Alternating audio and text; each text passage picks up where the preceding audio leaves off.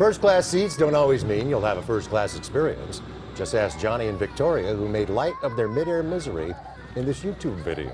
Well, no matter where you're seated, a screaming child can quickly turn any trip into a high-flying nightmare. Or a screaming adult, for that matter. And with the holidays upon us, you can bet there will be more kids flying the friendly skies. So, CBS 2's Cristy Fajardo has some advice from an expert to help keep the pint-sized passengers a bit more quiet.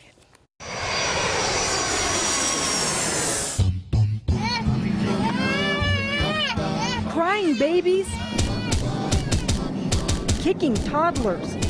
With holiday travel around the corner, no one wants to be that parent. You know the one whose child is getting this reaction. I absolutely get nervous when I fly with my son. It's scary because I worry, is he going to have a tantrum at 35,000 feet? Travel expert Dave Fleming is known as the Miles Guy, and little Luca See, he was born to fly. Is a jet-setting toddler with the stamps in his passport to prove it. That one's Berlin.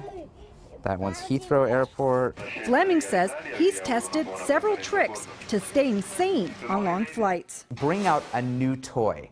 They will be immersed in that new toy for quite some time. Legos, things that can keep them active, putting things together. British Airways actually did a study where they handed kids toys on a bunch of flights, and they found that Lego-type toys were the most effective in keeping their attention. Fleming recommends packing light and arriving early at the airport so you won't start the trip stressed out. Book flights on airlines that offer monitors on the backs of seats so the kids can watch movies. Pack a phone or tablet with games and ebooks. If you have small children, be sure the airline has changing tables. And if you're traveling with a baby on your lap, it never hurts to ask if the airline has a free seat. I've actually been on a flight to Puerto Rico once with my son, and we were able to put him in an empty seat next to us because no one was sitting there. We didn't have to pay any extra for it. If you have a seat kicker, take off his or her shoes so the child can't kick as hard. Also, if you're flying as a family, consider arranging for one parent to sit in the seat in front of the child so it's a family member who's getting kicked.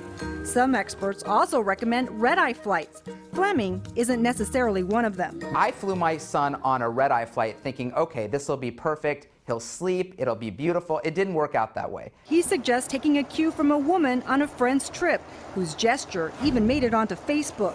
She explained it's our baby's first flight and handed passengers around her this goodie bag with earplugs and candy. I thought that was a great way to break the ice. I actually want to steal that little trick and do it myself. And if you still get mean glares, and if your kid winds up on YouTube, just remember, the person behind the camera was once a child who annoyed strangers too.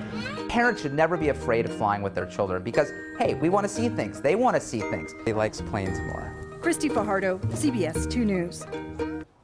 Well, a couple of other tips we found online. One mother suggests wrapping a gift for your baby to play with. Another says make a wallet or a fake set of keys so your child thinks they're playing with yours.